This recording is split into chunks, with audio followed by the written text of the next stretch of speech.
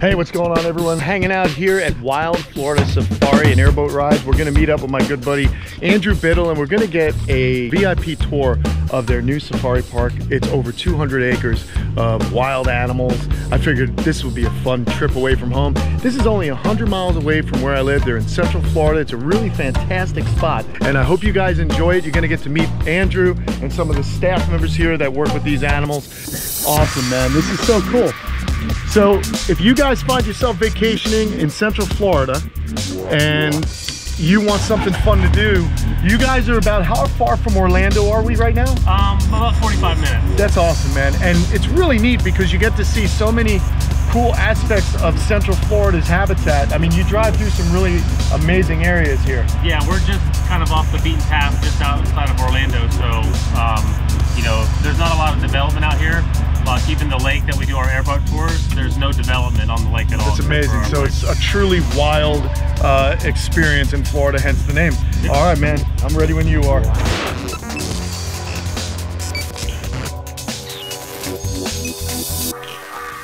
Here we go, guys. We're gonna cruise right in. You always get that fun vibe. This is awesome. So this is our lemur island. We have 9 cool. ringtail lemurs out here. We've gotten so much rain that our water levels are a little high. Okay. So we have throughout the whole safari, we have hay shelters set up. We put out about 30 bales of hay a day. Wow. And then we also put out 700 pounds of grain a day. Oh my God. So we put out a lot of hay. And we do the coastal hay. It's a nicer, it's more of a mixture hay, really. Because we're able to maintain, even through winter, grass. That's important to us. We want to always have grass. We don't want to turn it into like a dirt bowl. This guy taking off, that's a nilgai. Yes. So that's the largest Asian antelope species. Nilgai means blue bull. Okay. And they also are nicknamed the Blue Death because the males turn blue or still like a gray color like that. And when they're in rut, they're super dangerous. Okay. So one thing with these guys that, you know, we kind of always tell everybody, especially the hoofstock, the bigger, you know, antelope and cow species, they look like cows and deer and you think they're friendly, but the males can be some of the most dangerous animals on the earth, especially when they're in rut. Well, and you know, not for nothing, I always say this too, just because you're herbivore does not mean that you're not tough. I mean, these are animals that have to outwit and outfight sometimes tigers. Yeah, Nilgai are from India, aren't they? Yep. Yeah, so that's, I mean, that's serious power on those animals. So incredible, man. Yeah, and they're weighing, you know, over 1,000 pounds, and they have horns and stuff. So yeah, you could get messed up. Oh, absolutely, yeah. So what kind of protocol, and you can keep the engine running, it don't matter, we can drive and talk, but what kind of protocol, like, is it to work, like, there he goes right there, and you can see he's just a solid muscle man. How many nilgai do you have? So we have, let me see, we actually just received a couple more females, so we're somewhere around 13 of them. Okay. And the nice thing about the tour, when we do these VIP tours, you know, we can drive off the road and we'll find them and stuff. So that's awesome, man. This is so rad. And then of course we have to have alligators and crocodiles. So there you go. Throughout, we have a couple different areas that's fenced off. Oh, that's awesome. So this is our alligator breeding marsh. So we've taken in our nuisance trapped alligator. So you guys do, you are nuisance gator trappers, but you don't kill the gators, they get a second chance at life? Right, so we don't actually trap them, so we just buy in from the trappers. So we pay more than what a harvester would pay, because it is more work for the trappers to catch them alive. Copy that, It's easier for them just to euthanize them. So we'll pay more for them alive than a harvester would. So that's really cool. So that's something that, as a reptile lover, if you guys want to support a really cool organization, you know, they're doing great work for the local gator population here in Central Florida and all over Florida. I imagine you get gators from all over. Yeah, absolutely. So that's really cool. And now we're going on this is where we get the VIP treatment, huh? Yep. This is like being out, I mean, I would say Serengeti, but these may not be Serengeti animals. What are we looking at? So we have blue wildebeest all set up over here, and they have calves, so they're a little standoffish right now.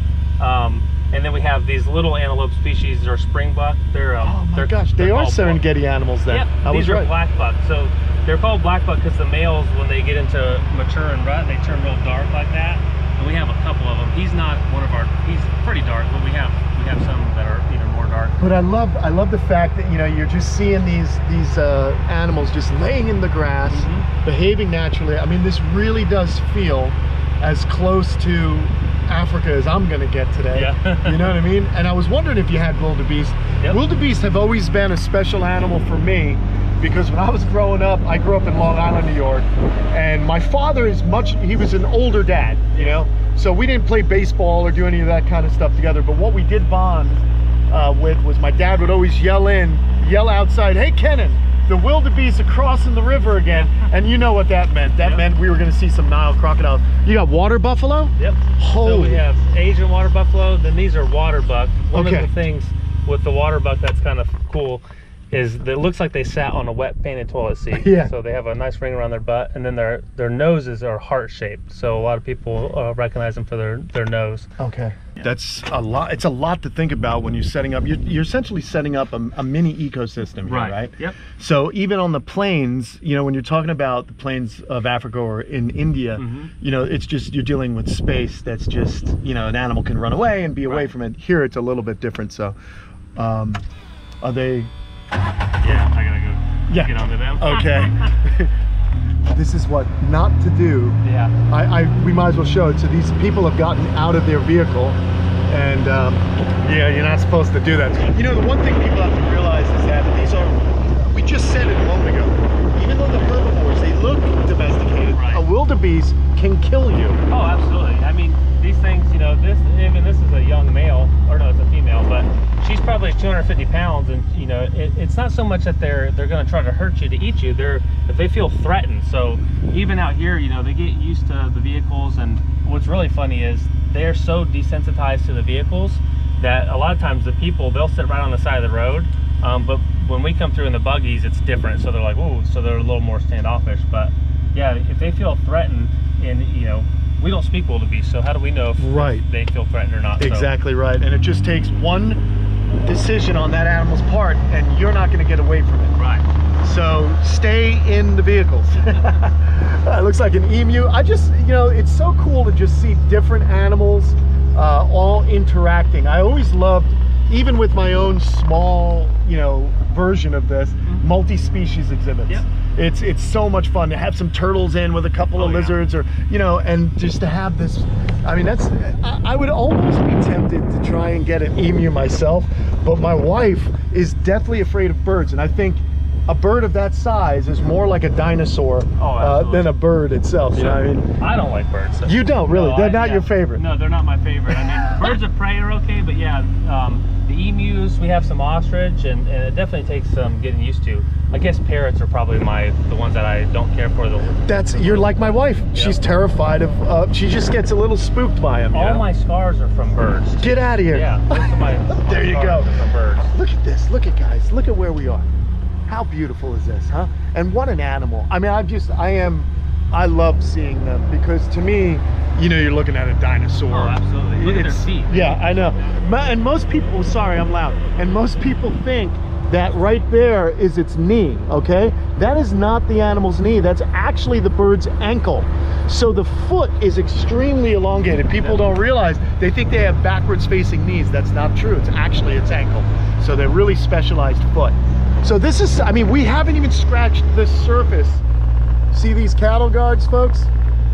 So the hoofstock doesn't like to put its feet through these grates.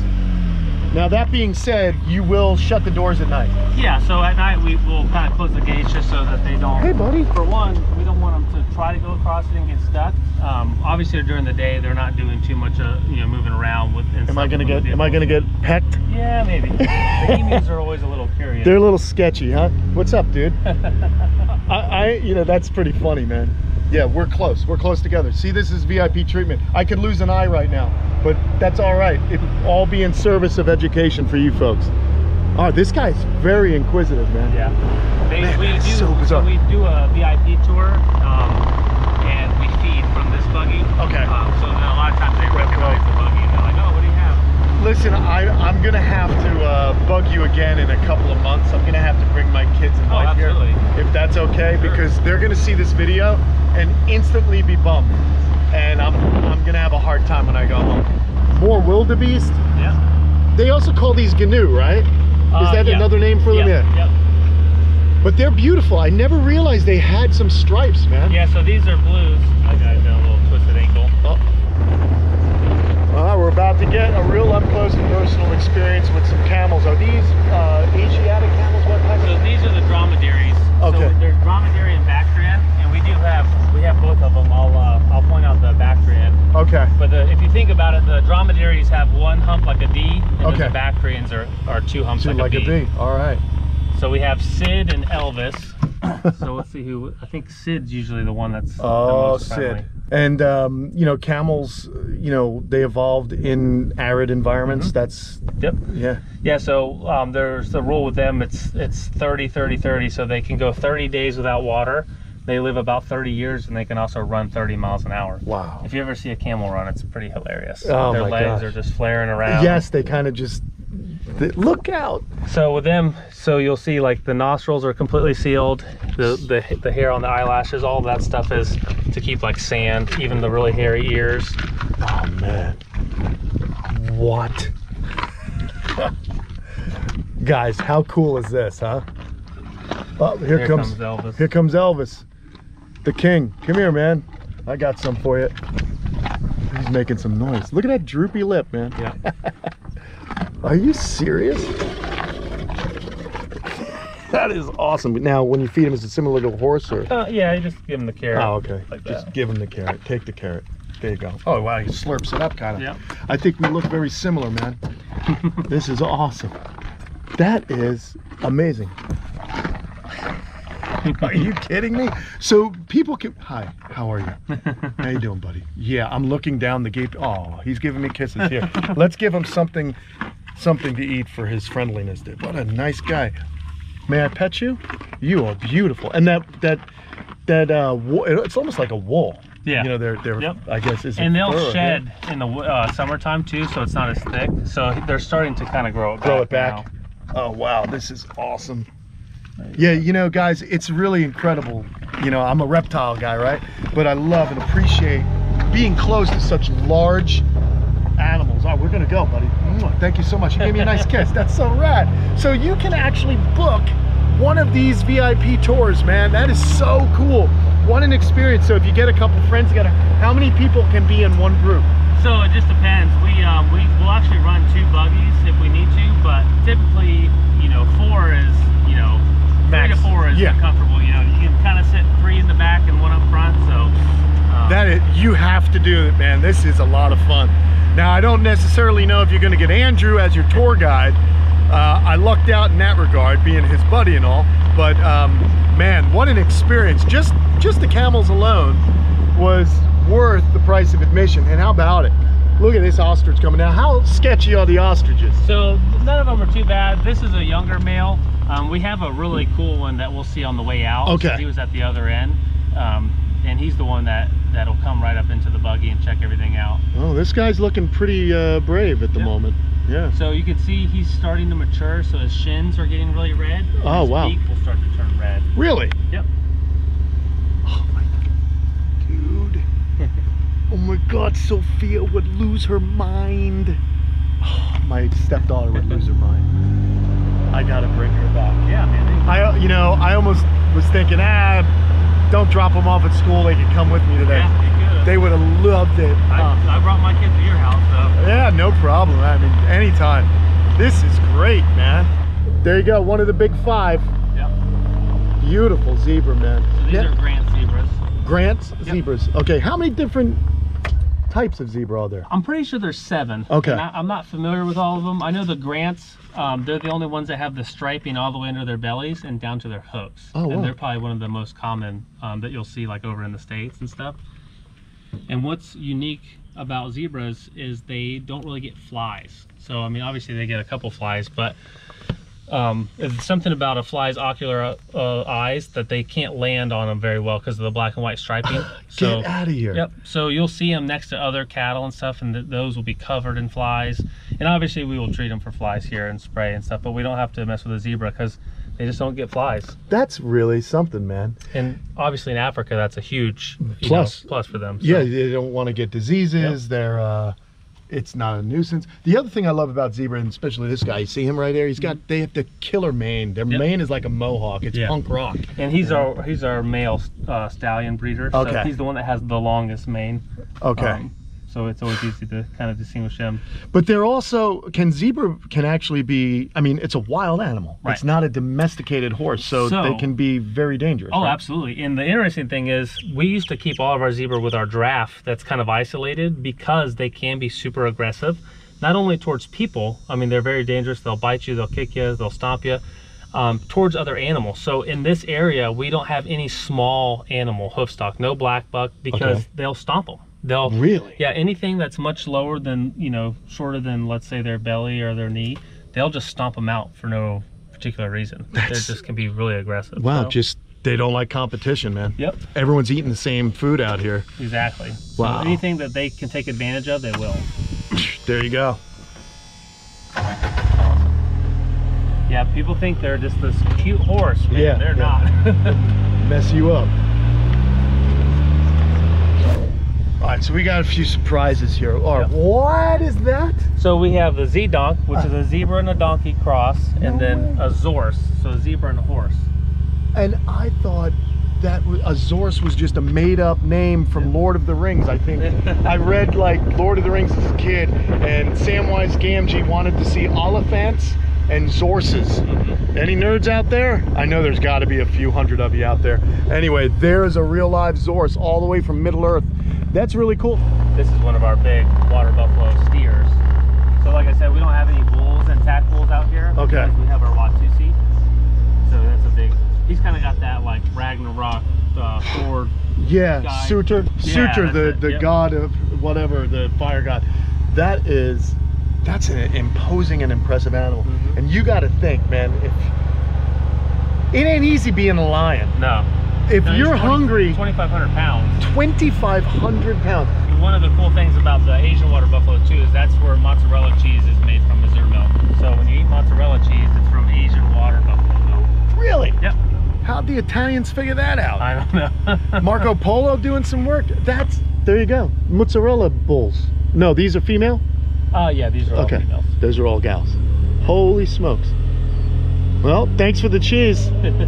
Tonight's pizza night for me. I'm excited. I'll bring that little topic up tonight with the Italian family I'm gonna have pizza with. There you go.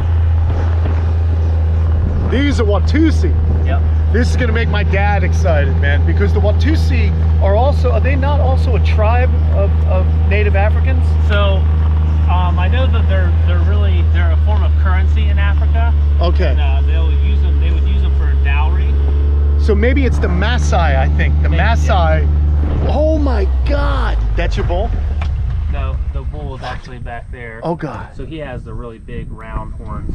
That is incredible. But are these a wild form of cow, or are they domestic? They're pretty much domesticated in Africa, yeah. Okay. So they're more of a milking cow than like a meat cow.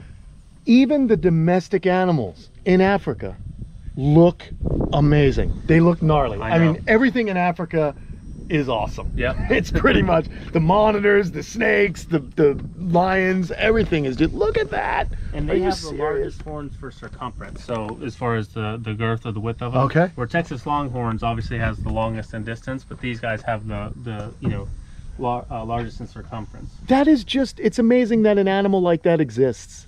Do you know what I mean? That we're on a planet that has something like that. It's really cool. And they're more or less hollow, so they're not as heavy as they look. Oh, okay. I mean, obviously they're pretty heavy, but they're kind of like a honeycomb. Okay. Yeah. So it's awesome, man. Again, nature figures out all these engineering feats that we borrow, because when you look at like trusses on a bridge, it's kind of like that. You get a lot of strength with not as much weight. Awesome, cool stuff. Even giant tortoises. If you ever saw the shell of a giant tortoise that from a deceased animal, you'll see that it's not solid bone. Right. There are air pockets in it because you got to think about the physics of lifting something that heavy. Cool. Wait, hold on a second. Yeah. Oh, hold on just 1 second. I'm not terrified of them, but you know what? I always think of my eyeballs. I know. Right? Like that would suck. Hey buddy, are you gonna pet them? Oh yeah, here, jerk. Yeah, here. Get out of here. Go faster. That's awesome. Nothing, didn't even hurt. Just a little startled. Anyway, axis deer. Yep, we have axis, and then we have a fallow deer, the light colored deer, the white one. Okay. And then we have these are fallows too. Okay. And then we have this guy who's really cool. He's a leucistic elk. What? So. Oh my gosh. That is cool, man. How rare is it to get an aberration like that with elk? Pretty rare. I never even heard of one. Come here, bud. And he's super friendly. He's friendly. So he was bottle raised, and they actually castrated him too, like a steer. Look at this. That's why his antlers are grown so. Oh, they grow strange. Because he doesn't produce any testosterone. Oh. Hey, so you can see he's got the blue eyes. Yeah, a leucistic elk, and that's the largest of the deer species, right? Yep. That's so crazy. And here comes my friend. Hey, listen, Andrew, I don't know how much I like this guy. This is what the horn's for. Oh, this okay. keeps them distracted. Here, there you go. Thank you. Thanks a lot. Yeah, go ahead, you jerk. Anyway, back to our leucistic deer. Elk, rather. Look at his beautiful eyes. Oh, he wants some of this food. Is he going to be able to get some? Usually he doesn't eat it. Oh, well, he just made a little mess. That's all right. I think he wants to. Oh, gosh. Yeah, again, guys, we're getting the best treatment ever. Oh. Hold on, man. Shit, now he's on me. Get the bird, get the bird. This would not go over well with the missus. Hey, Kate, are you stoked that you're working today? What do you think, hon? Would you do this? What's funny is he very seldom wants to eat any of the food. Shit. He's mostly just interested in licking the top of the roof. As long as you don't go for my eyeballs, I'm okay with that. Oh, there, you're not so tough now, are you? I go to pet you. They're putting out food. Oh, they are? Okay. So. Well, I'm glad those guys gone.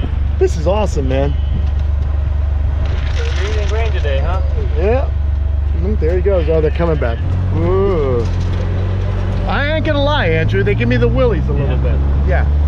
They're quite imposing. Yeah, they definitely don't have any manners. No. It makes me think about cassowaries, you know? Oh, yeah. I don't want to get disemboweled, and I don't want to lose my eyesight. This is a young Neil guy. Oh, that's a Neil guy. Yep. Hey, buddy. Yeah, what up, Neil guy? So he's just turning blue like the other one. Wow. And he was bottle raised, so he's a little friendlier. He's friendly. He's got beautiful ears, and I mean, everything is just, you know, everything about this animal, man, just screams speed and power. And now the most dangerous animal in this safari is this big eland. The big what? That eland right there, that's the big eland bull. He's a beast. Which one? Behind the ostrich or looking dead at us? Yeah, he just turned his head that way. Oh crap. I mean, he's not like he's not aggressive or anything. I thought you were going to say this is the most dangerous animal here. Is that's this goose? A rescued goose. Okay. So she came to us. She's missing half of her beak. Okay. The guy said she was attacked by like a hawk or something, but she's pretty friendly. She likes to get in the buggy. Oh, does she? Yeah. That's cool. All right, so of course you're going to pass this guy on my side, right? Yeah, absolutely. Oh, cool. Thank you. Here's Appreciate the it. female Nil guy too. So they stay the brown color. Okay. And only the males turn blue. Awesome. Hey, bud, we're going to take off. Hey, we're leaving. See you later. That's so cool. All right, let's see if we can get past this. What is it called again? An eland. An eland. And they're the largest, so when they're in rut, he could potentially be the most dangerous. He's not that he's like gonna come after us or anything. Oh, all right, thank you. He's just a big boy. So you're gonna stop right here for me? Yeah. Did you guys get a good enough shot? Frank, how you doing, Frank? I understand when you're a little frustrated, you get a little worked up, buddy, but you know, you got to temper yourself. We all get a little worked up from time to time. Anyway, cool. All right, so Andrew, this is the final stop on the safari. You get to hand feed the giraffe, and what a vantage point, right? This is Leroy. Leroy? Yep. Oh, that's beautiful. There you go. Thanks, bud. Yeah, this is, you know, listen, man, I just got to say thank you so much, because this has been an awesome experience, and I really hope that some of you, when you come to Florida on vacation, will come on out to Wild Florida. And if you see Andrew or any of our friends that work here, they're camera shy. If you see any of them, let them know that Kamp Kenan sent you, that you saw them on our channel. And just let them know you appreciate all the hard work they're doing to give you guys a really cool experience out here with these amazing animals. So thank you, Leroy, and thank you, Andrew, as always. Absolutely. Man. You know, we're gonna do another video with Andrew. We're gonna get all reptile-y soon, so stick around. More from Wild Florida to come. Great day.